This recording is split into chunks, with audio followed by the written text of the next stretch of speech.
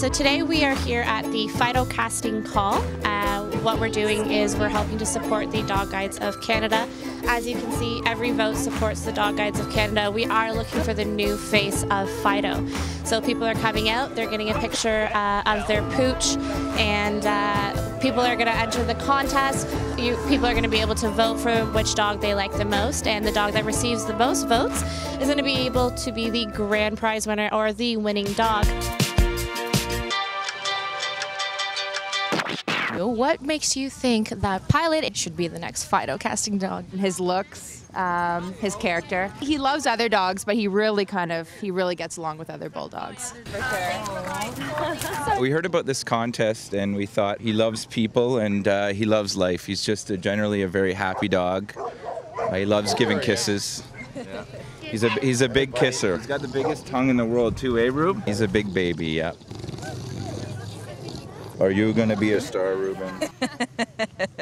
Hopefully we'll get lots of votes for Ruben. We like this contest too because it supports a good cause.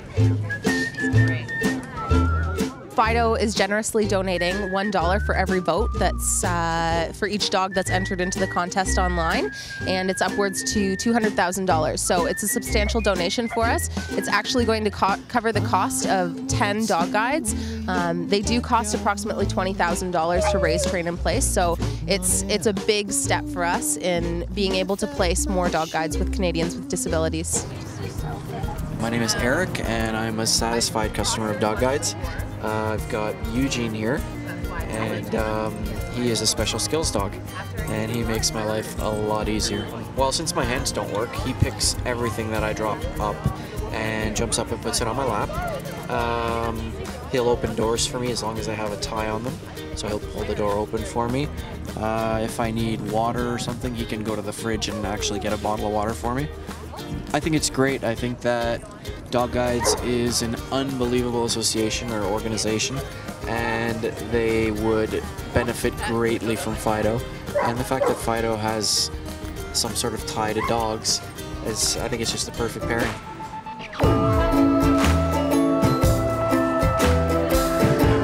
We are having a great turnout. People seem to be having fun, and it's fun to watch the photo shoots as well, because some of these dogs you can't control everything that they do, so it's really cute.